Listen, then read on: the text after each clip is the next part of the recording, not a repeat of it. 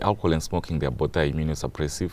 So if you smoke a lot of cigarettes, tobacco, and if you also drink a lot of alcohol, you are prone to be immunosuppressed. Then you're also prone to suffering from tonsillitis. So we don't encourage alcohol and smoking, especially if you've got a high risk of developing tonsillitis. So no alcohol at all? Yeah, we say you should take 1 unit of alcohol per day. 1 unit being a glass of wine, or a tot, or a shot of a strong stuff, whatever it is, whiskey, brandy, or if it's a pint or lagers, 500 ml, that is about two pints or 1 quart. So that's all that we encourage that you take a day. A day. So every day you can have a glass of wine? A glass of wine a day. And it's safe? It's safe. But it's not cumulative. You can't save your glasses and at the end of the week, by Friday, you want to drink all of them.